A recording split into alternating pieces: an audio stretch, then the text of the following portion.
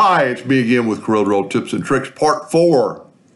This might save you a few steps. You're never going to do this map, but if you ever have to intersect a lot of stuff like this, if we pick the cube or the piece of puzzle, hit the shift key, we've got to go up to intersect tool to intersect that.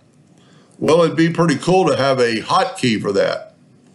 So we're going to go to Tools, Options, Customization. We don't know where it is. I think it's, hit Commands and then type right here, just start typing intersect. And there it is right there, that one right there.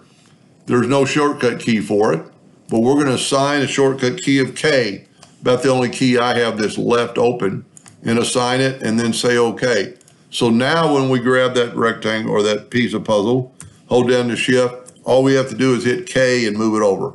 A lot less keystroke. And this is what I told about grabbing the map in the previous video by using this dot right here and then just K and move it over. So this is either a hotkey or a shortcut key, very easily made and very useful and very handy. I hope that helped a little bit. Thank you for watching.